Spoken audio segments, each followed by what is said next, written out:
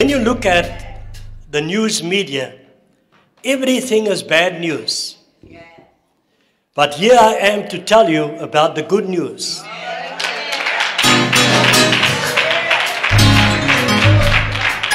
You see, the whole world is talking about inflation. But the Lord said to me, we're not in this economy. We're in God's economy. Praise God. Amen. And so He gave me this message this morning, how to receive supernatural blessings from God. You see, supernatural means beyond the course of nature. Praise God. Hallelujah. I'll never forget, I'll tell you the story before you can sit down. But Linda and myself were in South Africa, and we were working very hard. And when we looked at the money, it was 18 to 1, 18,000 South African rand is $1,000. And so I said to Linda, we can't spend any money. We must save this because when we get home, you know, we need money to pay our debt and things like that. But I never knew that God will always ask you to give when you don't have. So a lady called me, a very good friend of mine, and said that her father passed away. And she said, Pastor Newberry, the only problem is we don't have money to pay for the funeral. So I put my foot in it. I said, how much do you need? She said, we need 18,000 rand. The Lord said, you've got to give it. Now, I don't argue with God. You see, when you debate with God, you're going to change your mind. So we sent it to her, and they did the funeral. And so we were invited to do a meeting at a camp. There were just 15 people there, you know, teaching on intercession and prayer. It was leadership of a church called the Lighthouse, very big church, but only 15 people came to the camp. And so we ministered on prayer and things like this. And this lady that never even looked like a fluent person, we never knew she was a professor at the university. She came up to me and said to me, Pastor Newberry, the Lord said I must give you my bonus, you know, that the university has given me. I said, the university? You know, you never judge a book by its cover. You know? So she called me on the Monday and she said to me, it's going to take a bit of time because the bank has got to clear this. I thought it was about 500 rand or something like that. You know, when the bank cleared that money, it was 10 times what we gave.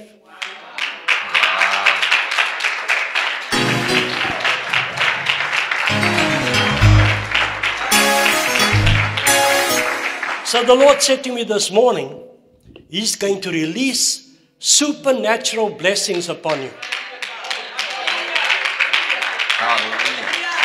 Hallelujah.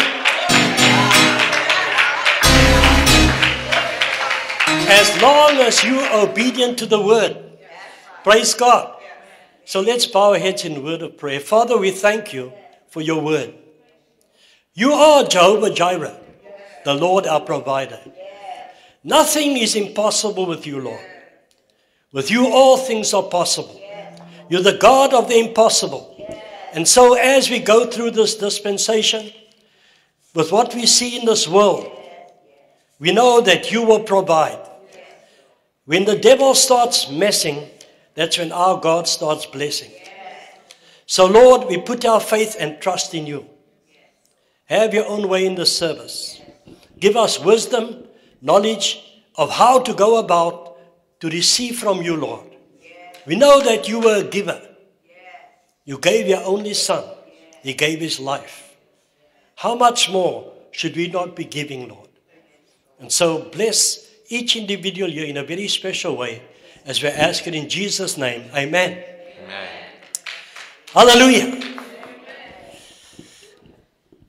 You know, a pastor came to me and said to me, I found it very amazing that he said to me that his people are not tithing. And it was over the phone.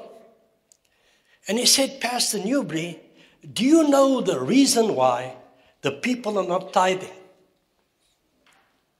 And the word just came out of my mouth. I said, because you are not tithing. So he said, you see, I take people to lunch and I do this and that. I said, no, that's not what you do. You don't take that off the tithe. I said, you're just like business people that I prophesied over and told them they were going to be millionaires. And when they made 10,000, they gave a tenth, which was 1,000. When they made 100,000, they never gave a tenth. All of a sudden, they say they're paying them a salary of 1,200 and they pay 120. I said, because they're robbing God. Tithes and offerings is when you give to God. And he only asked for a tenth. I said, I prayed over business people that were going bankrupt. And when I told them they're going to become millionaires, they stopped tithing. They say they're paying them a salary. I said, you must have a cash book like you have for your business. So this man came to me in South Africa. He had buses, and because he was colored in South Africa, he never got any contracts with the government. He had about 50 buses. And he came to me and he said, Pastor Newberry, I don't know what to do. My buses are they all idle. I said to him, you know what you must do?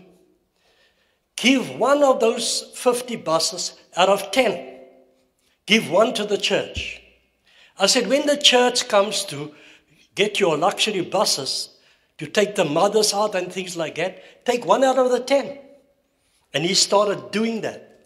He got one of the biggest contracts in South Africa, and today he's a millionaire. Hallelujah. So I said to that pastor, God requires us to give a tenth. In the book of Malachi 3 verse 8, the Bible says, when you give, God opens up the windows of heaven. Praise God. Hallelujah.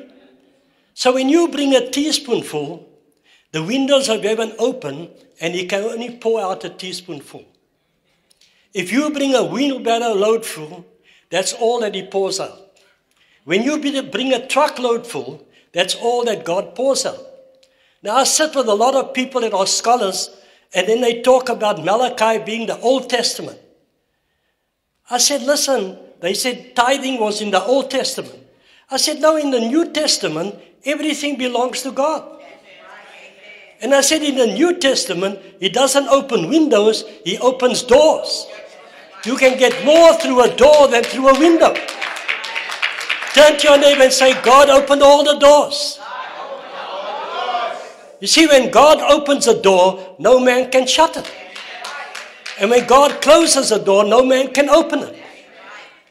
So the windows of heaven open when you give. God cannot bless you if your hands are closed. It's only when you're a giver. Praise God. Hallelujah. That God can bless you with a supernatural blessing like we received. Praise God. In South Africa, they repossessed 25 of my father's houses because they declared the area white.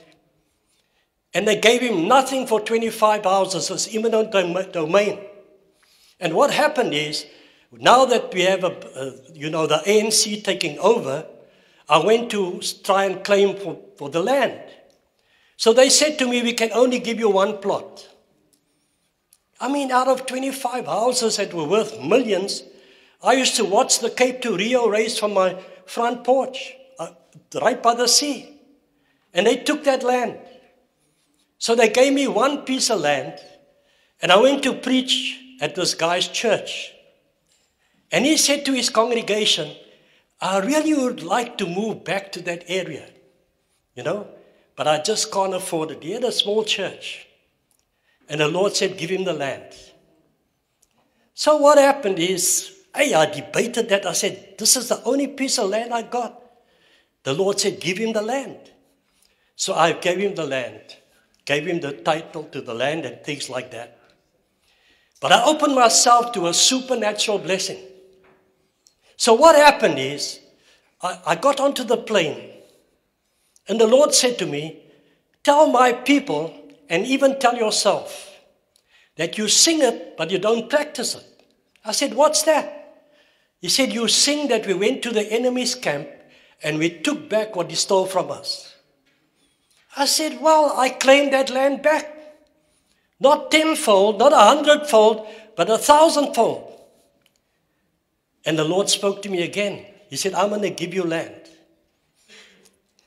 I said, where do you want it? I said, in America, because that's where I'm living now. You know, I got home. I was just home for 2 weeks. When I came here years ago, I used to do prayer meetings in a restaurant called Nick's Restaurant. There was a lady that was a newspaper reporter from New York for the New York Times. And she, had cancer. And I prayed for her over the phone. I didn't know that God healed this woman. So, 20-odd years later, she calls me and tells me, God told me to give you land. Do you remember me? I said, yeah, but, I said, where's the land? She said, near Greenville, South Carolina. She gave us 150 acres of land. You see, you got to claim back what the devil has stolen from you. I'm even claiming money that I spent in the pub when I was unsaved. I don't know about you. I'm just getting it back. Supernatural blessings. Linda and myself, during this pandemic, we were not able to minister, but the checks are coming in the mail. Somebody gave me a Mercedes-Benz. Then he gave me a Volvo. I had to give the Volvo away because I've got too many cars. When you give to God, He's got a way of giving back to you. Praise God. Supernatural blessings from God. So the windows of heaven open. And He says He pours you out a blessing. Number one, the windows of heaven open. There are 8 spiritual blessings when you give. Number 2, He will pour you out a blessing. Number 3, there will not be enough room for you to contain it. And number 4, He will rebuke the devourer for your sakes. The devourer is the devil. And you want to know why the devil is attacking you, your family, or anything like that, is because you're not giving. My son, when he was 7 years old, from the time he was born, he had asthma. And very bad that whenever he had an asthma attack, we had to take him to hospital. They used to put him in an oxygen tent. And one day a man was preaching in our church, and he said, that because you're not tithing, the devil is attacking your children and your family. And he said, I want you to sow a seed for your children's healing. And he named the seed. And I had just that amount of money in my pocket. It was my whole salary. I'll never forget. I said, God, I need this money more than you. But I closed my eyes. I threw it into the offering. And you know what happened? The devil will attack. Now, right next door to me was a guy that was a Muslim, So the Lord said He was going to heal my son. And that night, about a week later, my son got this attack. And God told me He was going to heal him. And I was a young believer at that time. And my son turned blue. And the neighbor came in. And when he saw my son, he called the police. And the police came. And they said, we're not allowed to touch your son. But if your son dies, we're going to take you for culpable homicide. And I was praying. I said, Lord, the devil sent that man in. And so they came. But at 2 o'clock in the morning, my son's whole countenance changed. And it's 40 years ago. He's never had one asthma attack. Our God is able. He's able to heal. He's able to deliver. He's able to set free.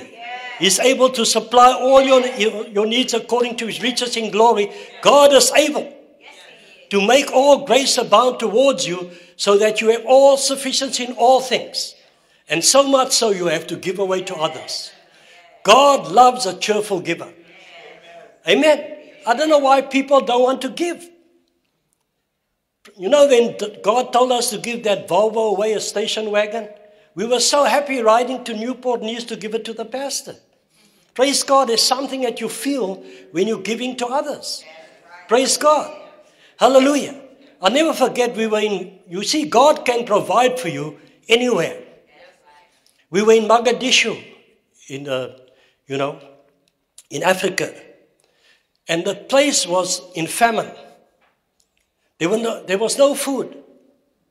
Somalia. And they are a Muslim country. 98% of them are Muslim. And this Muslim man got saved. And I said, what do you want from God? He said, please, Pastor Newberry, pray for me that I can have food. So I said, Lord, you heard this man's request? Just a simple prayer. I pray that he will have food.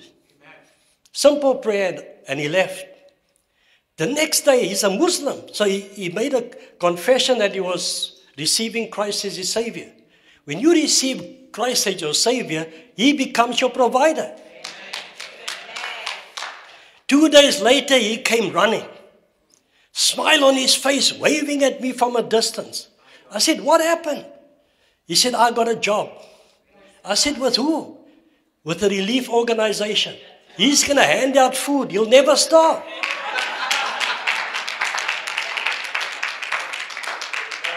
God has got a way of blessing you. He can set up a table in the wilderness. Amen. Hallelujah. And so then the Bible says here, there will not be enough room to contain it. And he will rebuke the devourer for your sakes. That's the devil. And he shall not destroy the fruits of your ground. The fruits of your ground are your children. When you give to God, he will not allow them to be attacked. People want to know why their children are wayward or why their children are not serving the Lord. It's because they haven't paid their tithes. God cannot work on your behalf. Amen. So the Bible says you will not be able to destroy the fruits of your ground. And number 6, neither shall the vine cast its fruit before the time. You know, when the vine casts its fruit before the time, the crop gets destroyed. Amen. I know we in South Africa, we live right where they grow grapes. You know. And if there's anything that happens, those grapes are not sellable. It will be destroyed. If it's too much heat or too much frost, praise God. Hallelujah. So what happens is, the vine will not cast its fruit before the time means that in due time when you have a need, this is how I pray. I said, God, when I had, I gave. Now I have a need, you give. You can speak to God like you speak to your Father. Praise God. I speak to God all the time, even on my way here. I start complaining and things like that. Even in the morning when I get up, I say, Holy Spirit, I really feel bad this morning. Carrying, things that, at home and my body is paining, And then he says, okay, I'll heal you. Praise God. Hallelujah. You have to speak to God like you speak to a friend. Jesus said, I'll send another comforter. He'll be your comforter, your guide, and your teacher. But none of us speak to the Holy Spirit. I speak to him all the time. Hallelujah. Ask him what I must preach. And he'll even change your message. While you, in your own mind decide this is what you're going to say. No. Praise God. I had to scramble there to get this message together now because I had some other message. Neither shall the vine cast its fruit before the time. And all nations shall call you blessed. Do I look blessed? Let me tell you something. Blessing after blessing will follow you all the days of your life. As long as you are a cheerful giver. And the Bible says, and number 8, you shall be a delightsome land. God loves a cheerful giver. Praise God. Hallelujah. Now the supernatural blessings is amazing. In Luke chapter 5, you'll find out that Peter, James, Andrew, and John, they were fishermen. That was their business. And there's not a day that they never decided where they were going to fish, how they were going to market their fish, and everything. And Jesus tells them, follow me and I will make you fishers of men. They never knew what it meant. Fishers of men. But you know, after that miracle there, they decided to follow Jesus. Because they found out he could be their provider. Peter, James, Andrew, and John had their worst day of fishing. They were at the Sea of Gennesaret, the Lake of Gennesaret, and they were busy washing their nets. They had fished the whole night, never caught a thing. And here Jesus came, and he was ministering to the public. But they could not hear him. So, you know, Jesus used natural acoustics because he never had a microphone with speakers and things like that. That's why the Sermon on the Mount, he went and ministered in a mountainous country. You know, when you shout in a mountain, how it echoes. Hello, hello, hello. And so we in South Africa, I come from where the two oceans meet, the Atlantic and the Indian Ocean. We do a lot of fishing. And if you're on a boat and you shout to the shore, people can hear you because the sea amplifies the sound. So Jesus needed his boat because the crowd could not hear him. And he asked Peter for his boat, and he launched out and he started preaching to the crowd. Now there's something about Jesus when you bless him. He's going to bless you. Hallelujah. But not only with enough, but abundantly more than enough. He's got a way of blessing you that you have so much, you cannot contain it yourself. Praise God. Hallelujah. So what happened is, he said, Peter, have you any meat? He said, no, we've toiled the whole night. And so Jesus said, Peter, take nets and put it on the other side of the boat. Peter never listened to the full instruction of Jesus. That's why Peter had little faith. You know, I don't want little faith. I said, God, what is the best you've got? He said, the best is perfect faith. You know who had perfect faith? Abraham. But God said to Abraham, he must offer up his only son. He never dilly-dallied. The next morning, he saddled an ass, took his son. They traveled for 3 days with 2 young men. Eventually, when they got to the certain place, he said, you young men wait here while me and my son go yonder to worship the Lord. I said, God, how could Abraham say he was going to worship you? The Lord said to me, you don't understand. The highest form of worship is obedience to my word. He was going to offer up his son, and he says they're going to worship the Lord. The word of God is by what we stand by. Praise God. And so when they got to the place, he tied his son. He had the wood for the burnt offering on his back. You know, his son says to him, behold the wood for the burnt offering on my back, the fire and the knife in your hand, but where is the lamb for the sacrifice? So Abraham by faith says to his son, God himself will provide the lamb for the sacrifice. But what I like about Abraham, he said, you young men wait here while we go yonder and we'll be back again. He didn't know that his son would be coming back with him. Praise God. But he was obedient to the word of God. And he was just about to slay his son when he put the wood for the burnt offering on the altar when the Lord stayed his hand and said, Abraham, I have seen your faithfulness. And there was a ram with the horns caught in the thicket. Notice it wasn't a lamb, it was a ram. A ram represents kingship. And with the horns caught in the thorn bush represents the crown of thorns. I believe when Abraham and Isaac, when Abraham put his son on that altar, God must have shown him the crucifixion.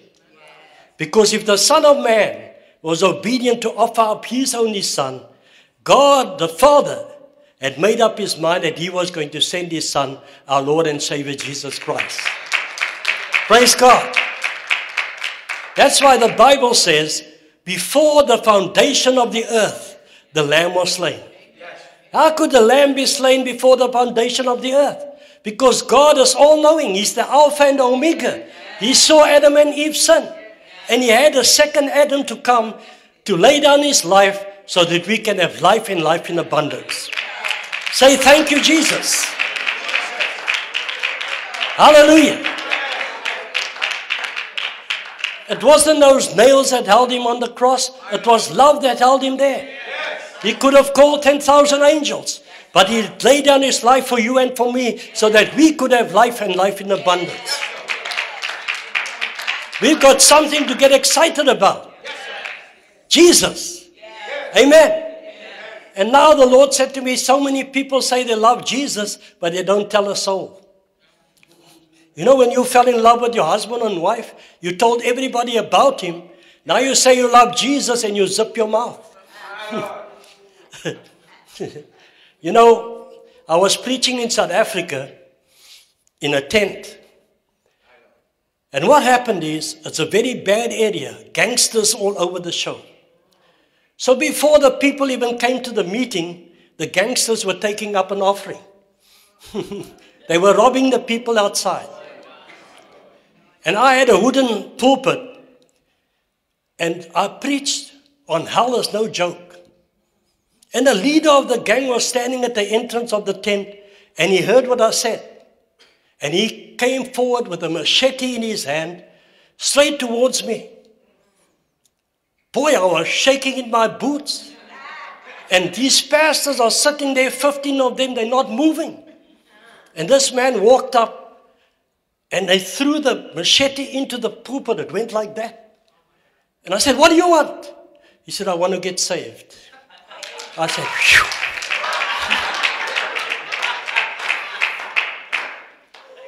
The rest of the gangsters shout, what are you doing? This man had tattoos all over his face, his chest, but he got radically saved. And then he said to me, Pastor Newberry, I want to be your bodyguard wherever you go and preach. I said, no, I'm not going to walk around with a man like this with tattoos all over.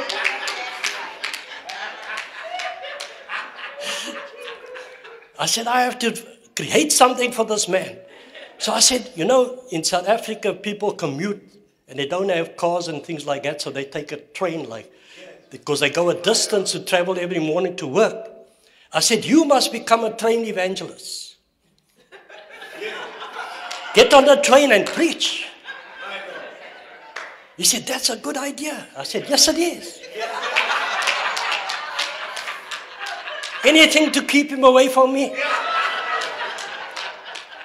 But he was radically saved. You know what he said to me? He said, he was so demon-possessed. He said, Pastor Newberry, on a Friday night, something used to come up in me. We cast out demons out of this man. It took about the whole night for us to get rid of all those demons.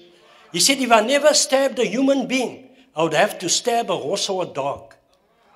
So you can imagine how many people he killed. And he died young because they found out he was the guy, after he confessed everything, that was killing all the people. And that in South Africa, they had the death sentence. Before they could put him to death, he died of a heart attack, so God just took him home. Praise God. But what happened is, he got on this train. It was a long-distance train. And then there was a woman sitting at the window, and he was going to witness to this woman.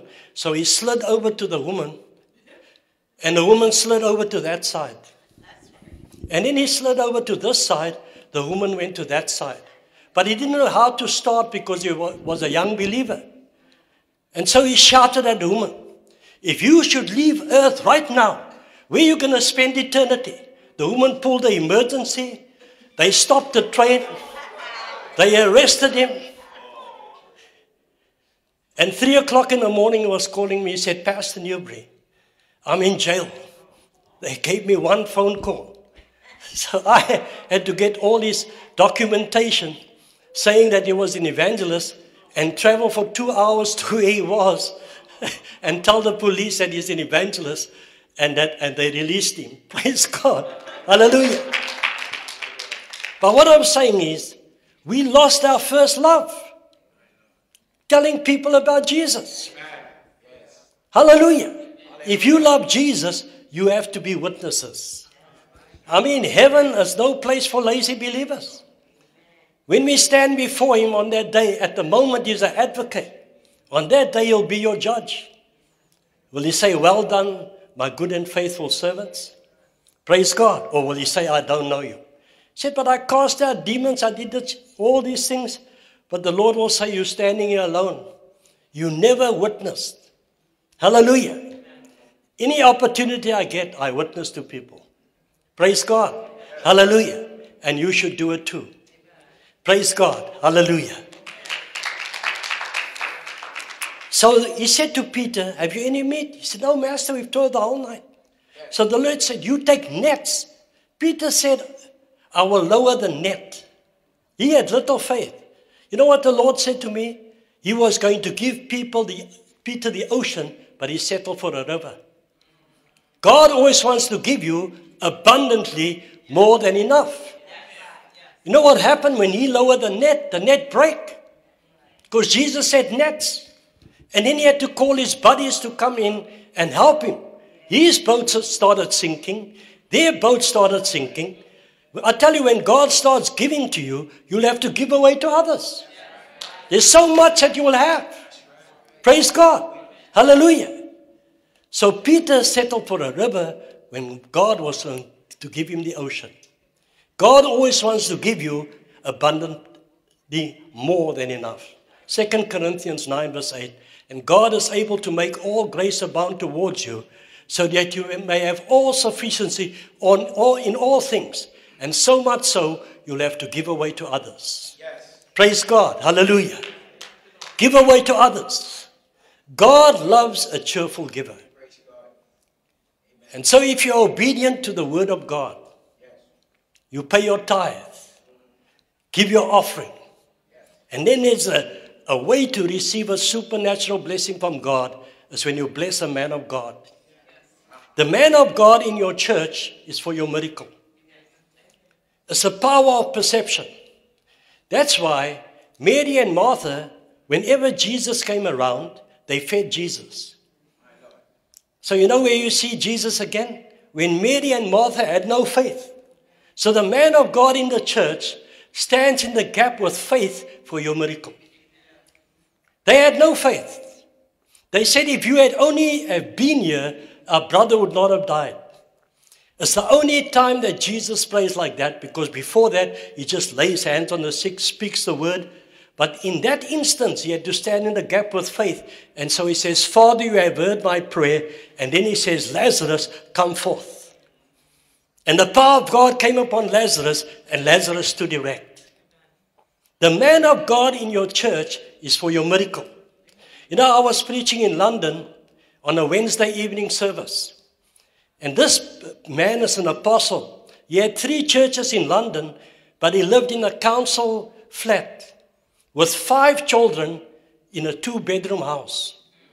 He had an old beat-up Ford, vehicle. But in his church were lawyers and doctors. He's from Ghana, but Nigerians and Ghanaians were in his church. And on that Wednesday, when he showed me his house, I got very disturbed. And I went and I spoke on them blessing the man of God, just like the Shunammite woman did. The first thing, she gave him a meal. And she said, I perceive that this man that comes around here is a holy man of God. You have a holy man and woman of God in this church. Praise God. So she first gave them a meal. And then she built on a room. Now it cost mega bucks to do an extension. But the way she furnished that room is very interesting. The Lord showed me. A bed. A bed for a man of God speaks about rest, but it also speaks about wrestling. When somebody in his church is going through a divorce, somebody's in hospital, somebody's dying of cancer, he doesn't sleep. He's interceding and praying for that person. Praise God. Hallelujah. So that's the bed. Speaks of rest and wrestling. And then a table. A table speaks about preparation, where we prepare our messages. You see, you cannot have a message from the outer court. That's carnal messages. The inner court is mind and intellect. We have to be seated with Christ in heavenly places, get into His presence, and let Him give you the message. Because if you speak out of the throne room of God, miracles are going to happen. You don't get any miracles if you're preaching a carnal message. Today they're preaching all over this country, and some of them are so dead that the people in the audience are dead, but they're too lazy to fall over.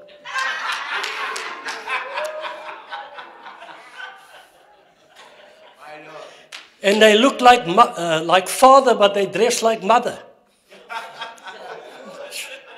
I didn't know I have to throw that in. But you know, when I was 5 years old, my mother said she took me to a Catholic church, and the father came with the incense. And I shouted, "Madam, your handbag's on fire."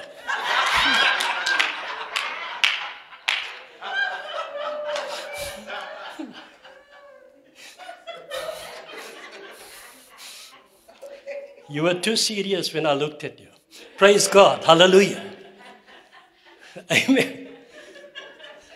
So where were we? Before we were so interrupted. What's this? Yeah. So,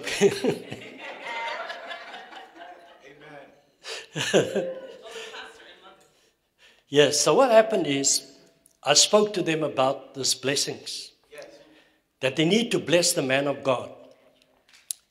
I took an offering of 20,000 pounds on a Wednesday evening in that church.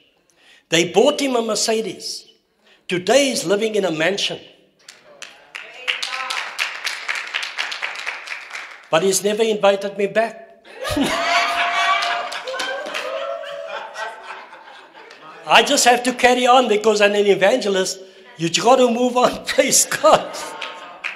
When the churches get bigger, and you preached there when they were small, right? You don't get back there. There's a church in South Africa that was a tiny church. Today they got 10,000 people. I started the prayer group there, taught them how to pray for souls. And now, no more invitations. Praise God. Hallelujah. Amen. But that doesn't matter because the steps of the righteous are ordered by the Lord. Hallelujah. But what I'm saying is, we need to know that you have to bless the man of God so that you open yourself up to supernatural blessings from God. There will not be enough for you to contain what God wants to give you. Praise God. Hallelujah. You know, they broke into my house in South Africa, and I had a bonus of 1,000, and they stole it. And what happened is, I got another bonus about 6 months later, and I decided not to take it with me into the house, so I left it in the ashtray of my car. You know, I was working for Mercedes at that time. I was just a member of the church. Lo and behold, if somebody does, the devil knows exactly where the money is. The guy broke the back window of that Mercedes and took the ashtray.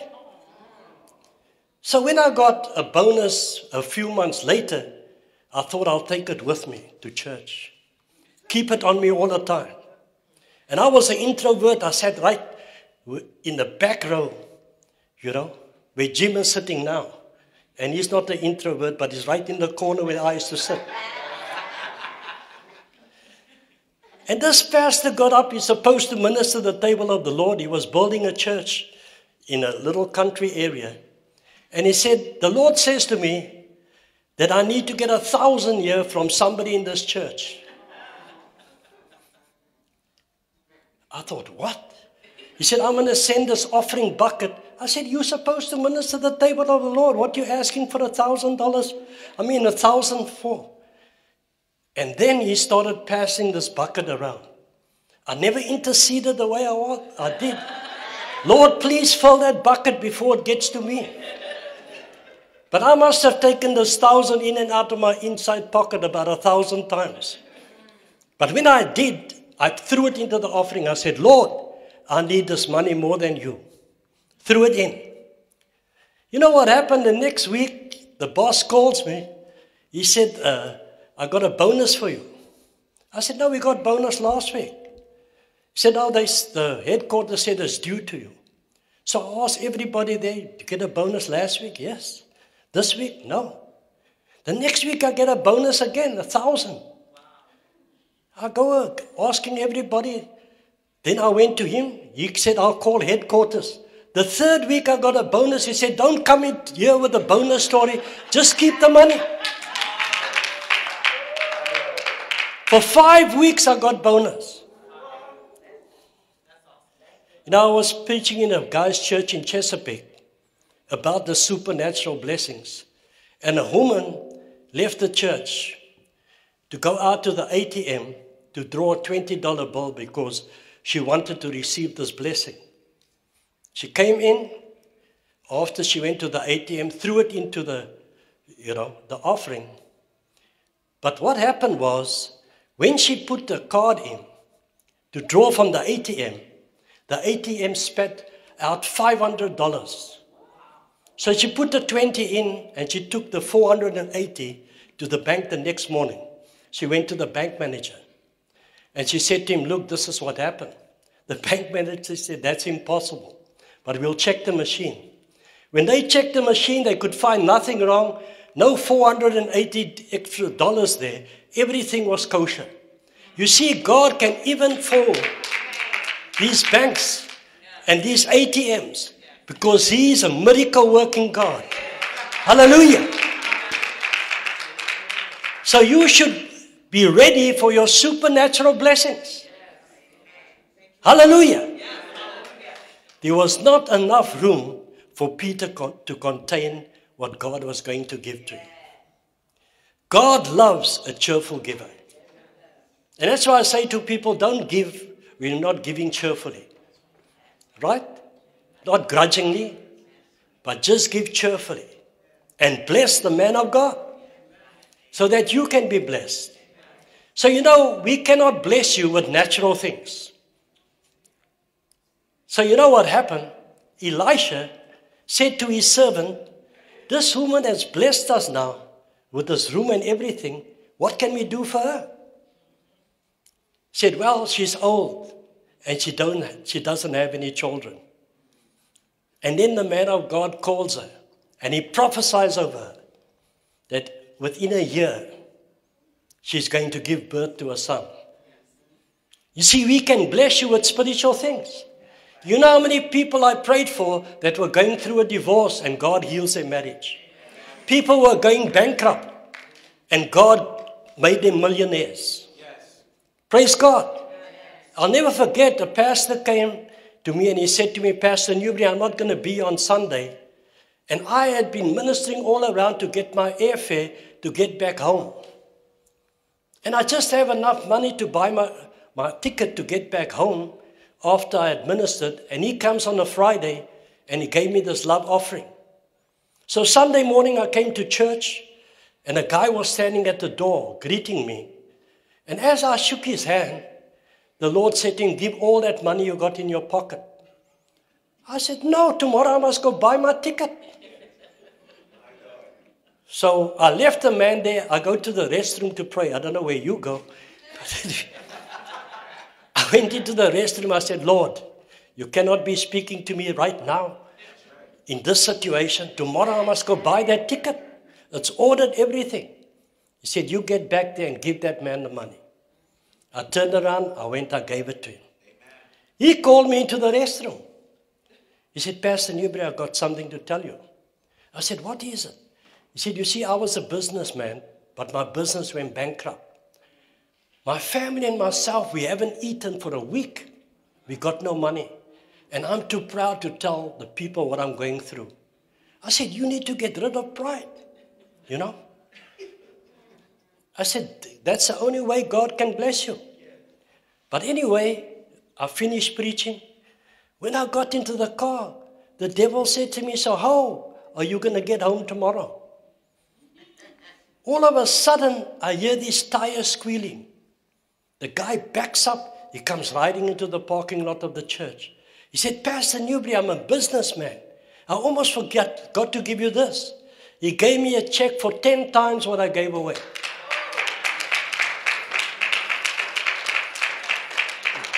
You can never outgive God. And God is able to meet your needs in a very special way. You know, today that businessman has recovered. He's got a massive business in South Africa.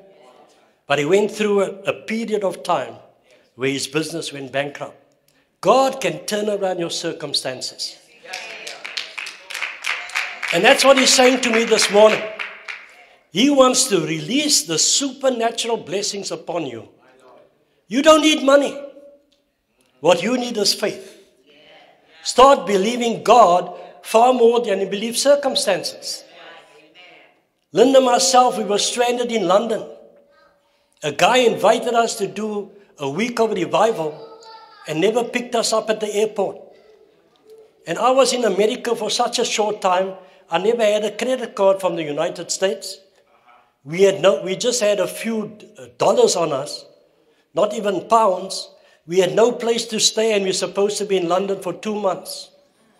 We've got a bag full of tapes that we were going to sell there, you know, of our ministry and things.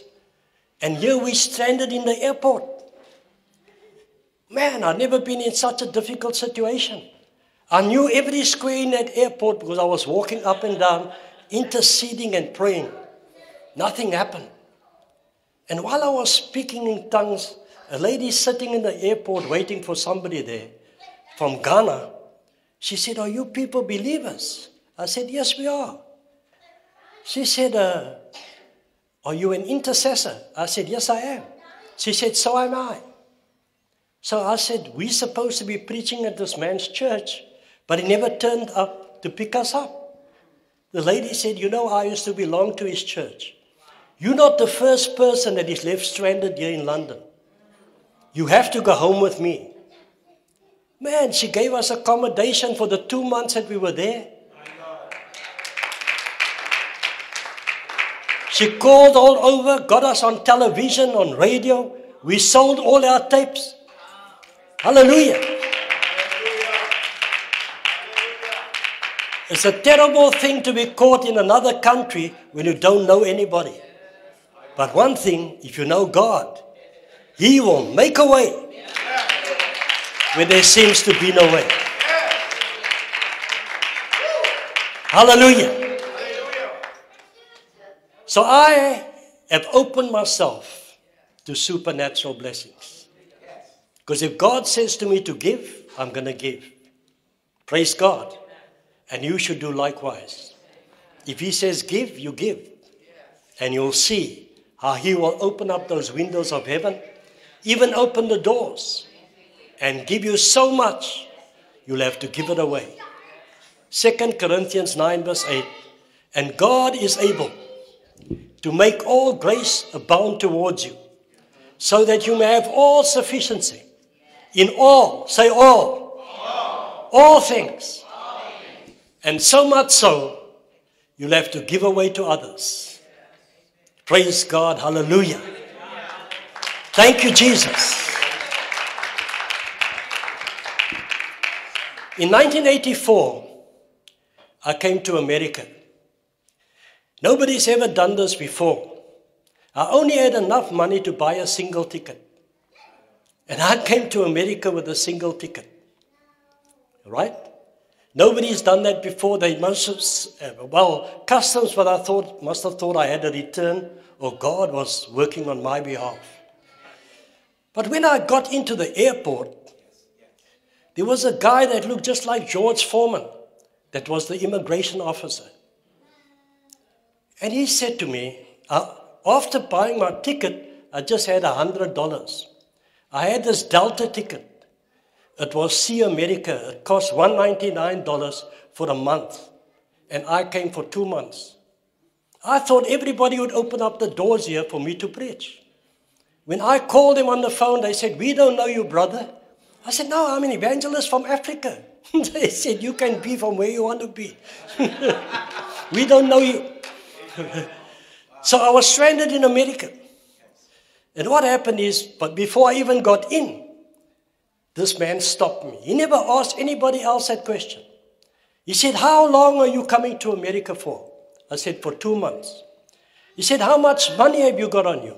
I said, $100. He said, stand right there. You won't even survive for one day with $100 in your pocket. You know what the hotels cost here in America? And then what happened is, he let everybody else through. I started praying in tongues. God, you cannot send me back now. I saved this money for 6 months just to get here. And look at what's happening now. He said, what African language are you speaking there? I never said a word. He said, okay, what are you going to say to me that's going to convince me to let you through? I said, well, I got family in America. I got brothers and sisters. I'm speaking about my spiritual family. He said, what else are you going to tell me? I said, well, my father is a multi-billionaire. And he said, whenever I need anything, I can call upon him. He said, well, if that's the case, you can go through.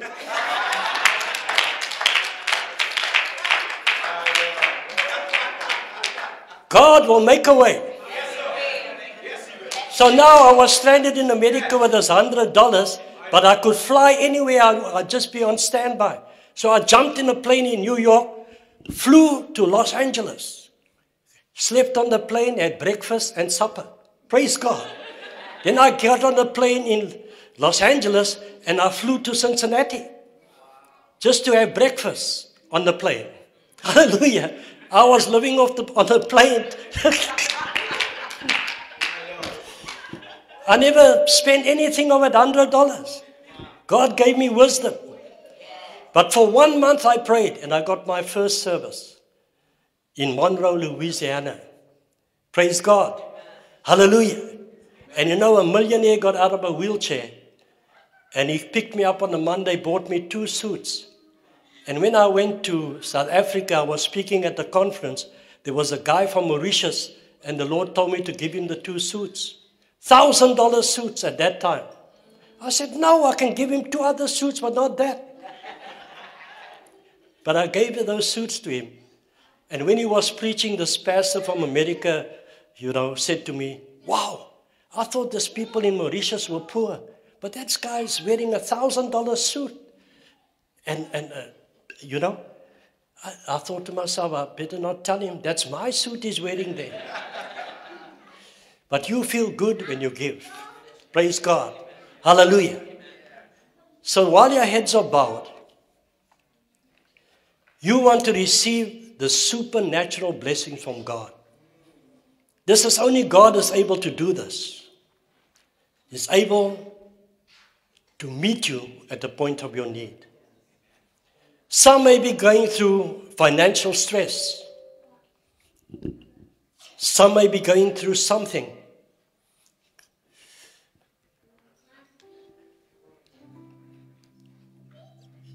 And it's to do with finances. And God is saying this morning, I am Jehovah Jireh. I'm your provider. Your boss is not your provider. I am. I am the great I am. I'm the Son of the living God. And what's impossible with man is possible with me. I'm your healer. I'm your deliverer. I'm King of kings. And I'm Lord of lords. I'm the all-sufficient one. I am the great I am. I'm the Son of the living God. And I am able to meet you at the point of your need. If you have any need and you want a miracle this morning, Jesus is passing by this highway. All you got to do is reach out and touch him. I cannot perform a miracle for you, but he can. He's here this morning.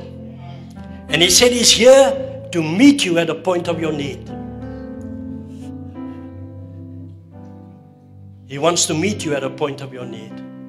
So just raise your hands and say, I need that miracle. I need that miracle, Lord. You need that miracle today, just raise your hands. If it's healing, whatever it is, he's here. Make your way to the front.